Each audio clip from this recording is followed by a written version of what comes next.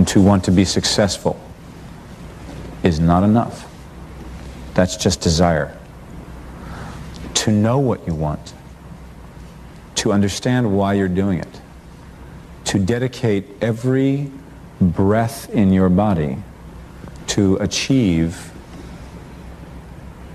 If you feel you have something to give, if you feel that your particular talent is worth developing, is worth caring for, then there's nothing you can't achieve. You're going to grow up with your colleagues. You're going to watch them have success and watch them have failure, and you're going to watch how they deal with it.